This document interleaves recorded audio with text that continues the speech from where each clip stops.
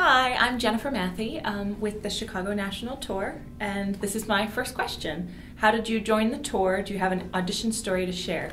I do actually have an interesting audition story. So I was trained by Gwen Verdon and Anne Ranking when I was a kid, when I was 13. So I was trained in the Fosse style, and I did lots of Broadway shows, and then I left the business. And I didn't dance for 4 years, and I got this call for this audition, and I was like, this is crazy, but it's my history, you know, it's where I was trained, so I'll go in. And I went in, and I made it through the dance call, and then we had to go in and sing, and I went in, and I said to the choreographer, I said to the musical director, I haven't sang in 4 years, and I haven't danced, but you can see from my resume that I can do this, and that if you give me this opportunity, I promise I will work my butt off every single day. And I guess that worked, because they hired me.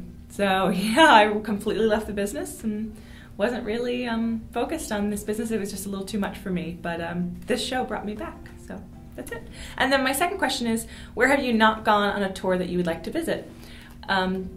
Most of my career is touring, and I've actually just this last year hit 6 continents, checked off my list, and I have 1 blank page in my passport.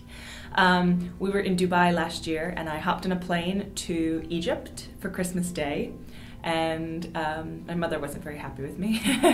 And I've pretty much been everywhere that I've wanted to go, but I think I'd like to go somewhere on vacation. I've never done that. I've always traveled for work. So I think that's where I could go if I would like to visit, is vacation. I don't know what that word means. So anyway, thanks guys. I hope this answered your questions. Have a great day.